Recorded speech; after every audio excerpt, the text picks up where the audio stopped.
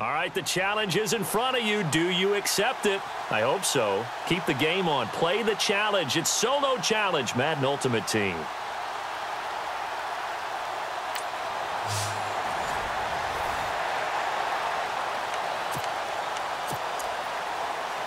So the Marshals offense, first down as they get ready.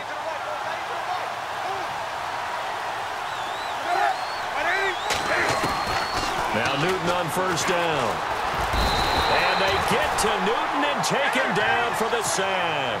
Cam trying to rally his guys to the line as quick as he can.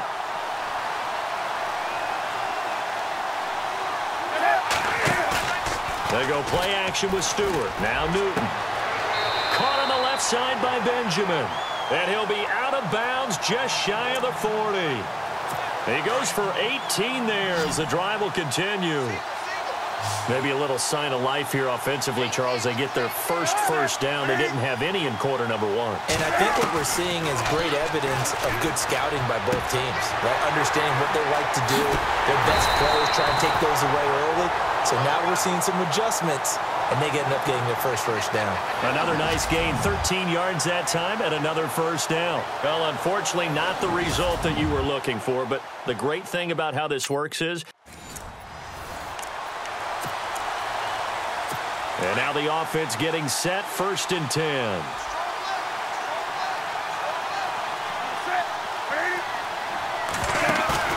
Now a play fake here on 1st down.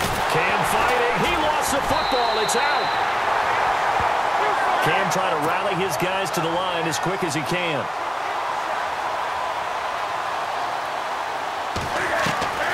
On 2nd down, here's Newton.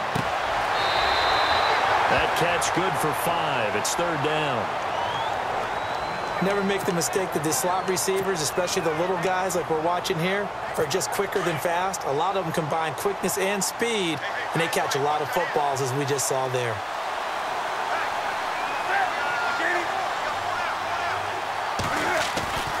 Third and long. It's Newton. Over the middle, complete. It's Bird. And all the way in for the touchdown.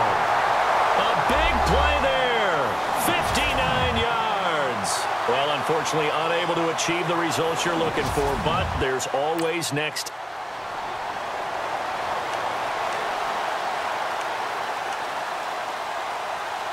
And the offense readies for a 1st down and 10.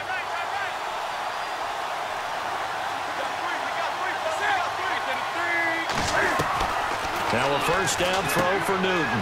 He's going to flip that out to the flat. It's complete. And Stewart lost the football. It's loose. Cam trying to rally his guys to the line as quick as he can.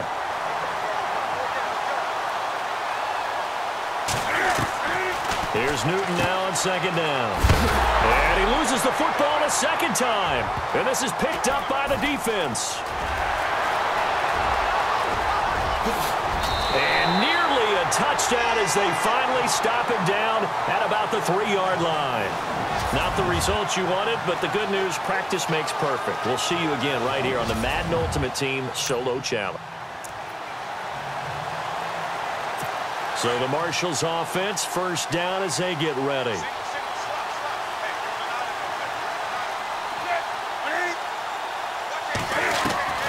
Newton on 1st down.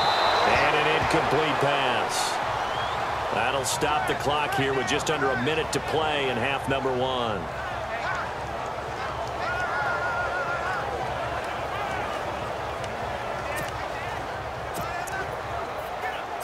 And on 2nd and 10 now.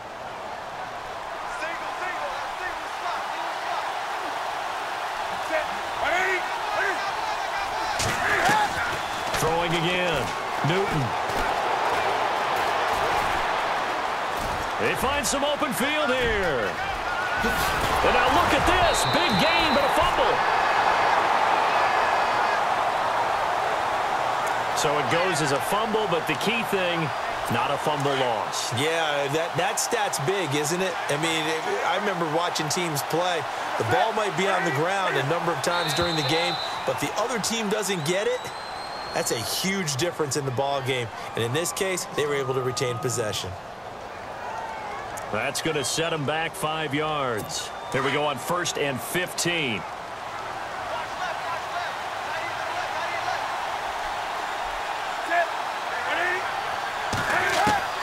Out of the gun, Newton. Cam fighting. He lost the football. It's out. And this will be scooped up by the defense. He's at the 40. 20.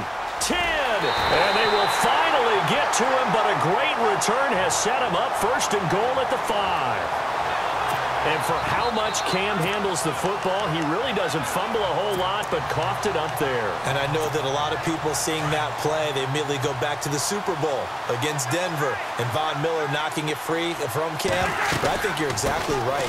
One of the underrated aspects of his game, he's fundamentally sound when he carries the football. Whether he's in the pocket or actually running it, he usually does a great job of taking care of it. They'll have to shake that one off. When we talk about Luke Kuechly, you can't talk about his overall game without talking about his intelligence. And he will fight his way into the end zone for a touchdown. Giovanni Bernard in the final seconds of the 1st half. And his guys are going to add on to their lead. And that's a lead that excites a team as they head into the half. Good way to finish things off. Yeah, able to extend that lead, and you always say it, that can totally change the complexion of half number 2. Yeah, it changes your morale, changes your outlook. But even before that, let's see if they decide to kind of squib kick or what they're going to do on the kickoff, because you don't want to give up a big play right before the half ends. Good point. This is taken just shy of the 10 here. And not a bad return here. He gets it out to the 25-yard line. Well, we're going to let you off a little easy there, LR. Halftime interrupted, and we are ready to get to this 3rd quarter.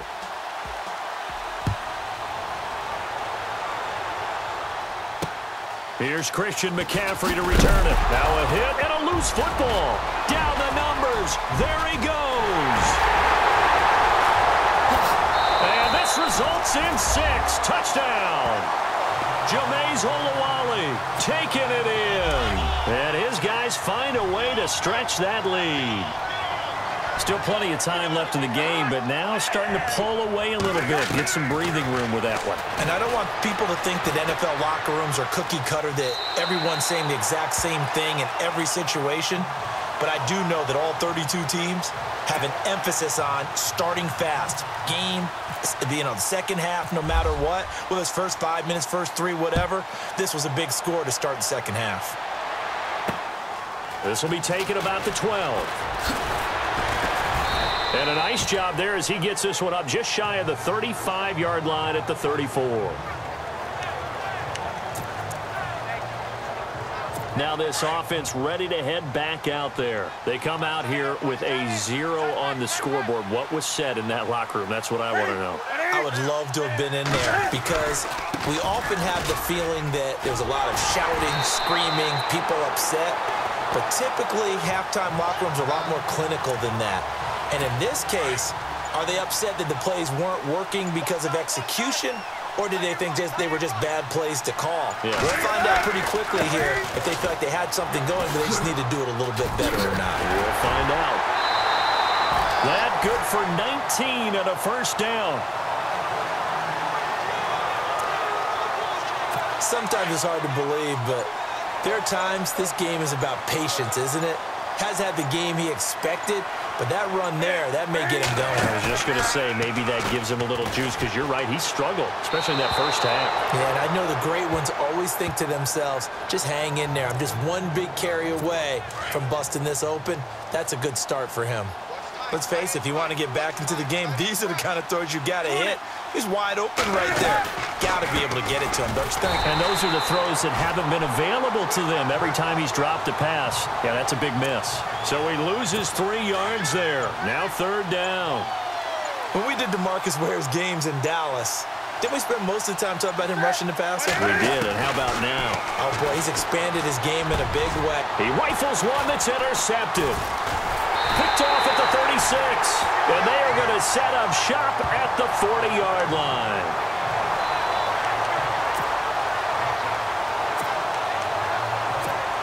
And what is this? They're lining up here to punt on 1st down. Out comes this offensive unit as they get set to take over here. They've really distanced themselves. They have put the pedal to the metal, I guess, so to speak. So definitely have them in the rearview mirror, don't they? I mean, you're exactly right. Being able to string together these drives that end up in points, it's almost like a run in basketball to create that distance, and they're on a really big-time one right now. It becomes contagious, doesn't it? It absolutely does, because oftentimes it translates to your defense as well, because they're excited about getting the ball back for their offense that's playing so well. Well, they are clicking right now. Oh, he dropped it. And that's pretty indicative of the way this one's gone. Fair to say, hasn't been his best game throwing the football, but also not getting a lot of help out there either. Yeah, you nailed it pretty well, you know. He's got to throw it better, got to get more help. Obviously one that should have been caught. They got to find a way to bring those two elements together so they can make some progress in this one. Throwing on third down, Newton. Benjamin with it over the middle. And he lost the football. It's going the other way. And they're going to be set up in the red zone right around the 17-yard line. They make so many catches that are so tough, so acrobatic, so difficult that often surprises me when they actually turn the ball over. You know, when the ball actually comes free. It's amazing sometimes because of what we see them do on so many different plays. Had the catch, but couldn't control it on the contact. Mr. Davis, you're a football lifer, my friend. You've called games at the highest level. You know head coaches inside and out. Please explain that one to me. Speechless. They run here with Stewart. Slipped one tackle, but no more as he's knocked to the deck behind the line of scrimmage. It'll be a loss of a yard, and that'll bring up a 2nd and 11. But these guys are going to chop into that deficit. They're going to have to do a much better job in the run game. Caught behind the line of scrimmage, no yardage to be found. And Kelvin Benjamin's got it. And they're able to get this one across the 35. A lot of happy faces in the crowd at this point as their guys have a big lead here to start quarter number 4. On first down, it's Newton. And caught left side, Olsen. A gain of 6 there on first. They're giving those short little routes. Tackled him in bounds, too. They're just not wanting to get beat over the top. Yeah, and if you can't really get downfield, take the short routes. But now you got to have guys who can actually break tackles and increase those gains. Newton now to throw. And Olsen over the middle. And he'll get it into enemy territory just across midfield at the 49. 8 yards on the pickup there, and it moves the sticks. We've been together a little while now, partner. How often do we actually describe tight ends as nifty? Because that's what I think of when I see Greg Olsen on the field. His ability to run routes, create space and separation, and make those catches downfield. Yeah, sure consistent. The numbers the last couple of years almost identical, and both over 1,000-yard seasons. One thing I think that's safe to say defensively, the tackling's been really good. And because of that, it's been very, very hard for them to move the ball because you're not getting the benefits of run after catch. They're tackling them almost on the spot. That means you have to run extra plays, harder to move it. Give them 12 yards on that one. It earns them a fresh set of downs. Offense for them has been at a premium. You wonder where plays like that have been all game long. They're thinking the exact same thing themselves, but they're also looking forward now because now these plays are really for next. And he fires one that's intercepted. It's the linebacker, DeMarcus Ware. And they will finally get him down as he's all the way to the 36-yard line. Partner, we always talk about possessions being at a premium in these games, and now in this situation, throwing an interception here when you have to claw your way back in, that one's going to hurt, and in a big way. And what is going on here? Are they serious? First down, and they're in punt formation. Now on 4th down, on is the punt team sending this one away.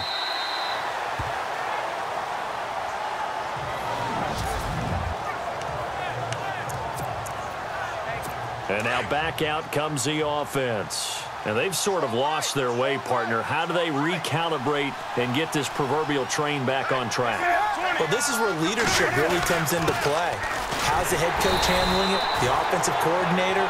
Sometimes they just make a joke. All right, guys, had your fun? All right. Throw it out the window. Yeah, let's get back on track here. And sometimes that'll work just fine. I guess it's time now to lean on that leadership. So it's our visitors with a football as we get you reset. They're looking at second down now as they search for a consolation score. From his goal line here, Newton. And they've got the hook up. This is Olsen. 6 yards is the pickup, and that'll lead to a third down. Now they got to get to the line quickly. Newton on third down. Got his man complete over the middle. It's Bird. And he'll be brought down, but a tip of the cap on the spin move as that gives him a first down.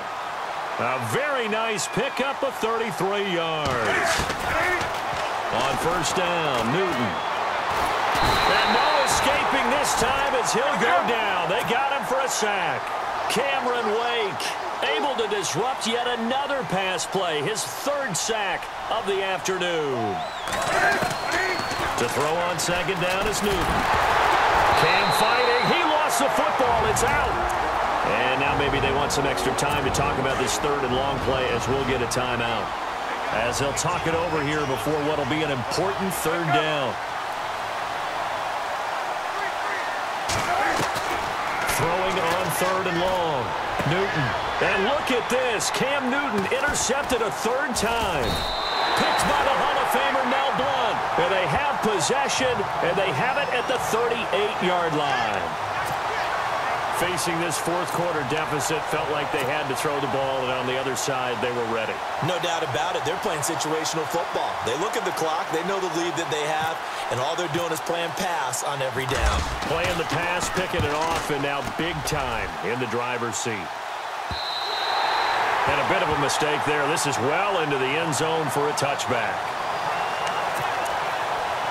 So out now comes the offense back onto the field. They've lost this one. Their offense has struggled. Do they try to put together something here at the end just to take into next week?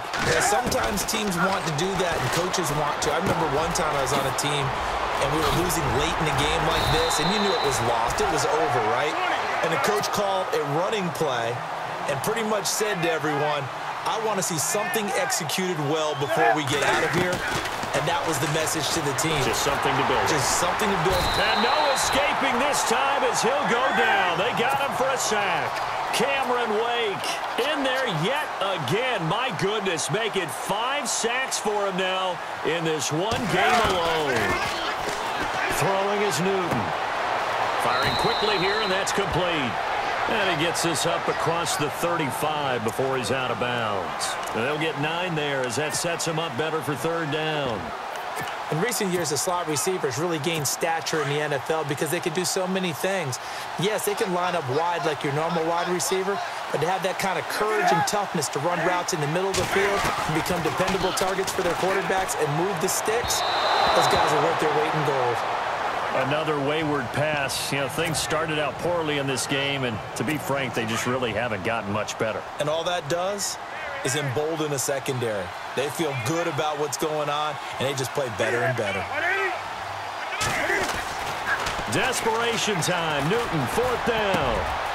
And he finds a man. It's Olsen. And he's taken down, but not before getting this across midfield and just shy of the 40.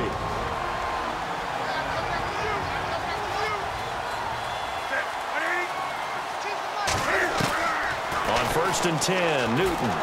He's going to let it fly. And he couldn't hang on. Would have been their 4th pick of the game. Instead, second down.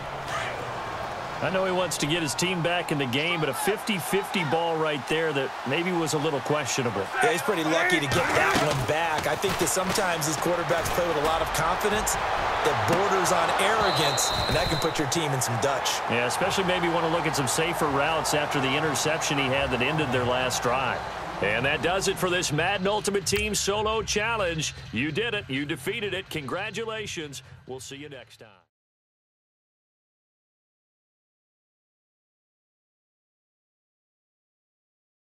Don't forget to like and subscribe for more videos. Follow me on social media. And once again, thanks for watching.